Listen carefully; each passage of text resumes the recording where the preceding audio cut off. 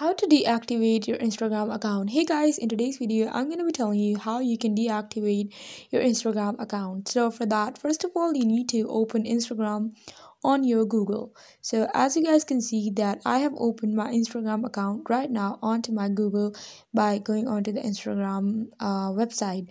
So once we're over here, I'm going to be simply onto my profile page on my account, and once I'm going to tap on that, I'm going to simply tap on edit profile. And after tapping on that, it's going to be taking me to this page. Now I'm going to simply scroll down to the bottom. Here are many options.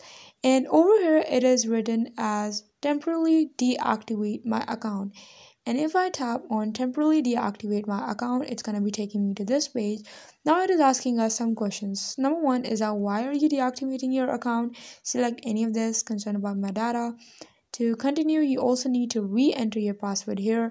And once you have completed all these information, then you simply need to tap on temporarily deactivate your account and your account will be deactivated. Let me know in the comment section below if this video helped you guys. Do not forget to like, share and subscribe to my channel.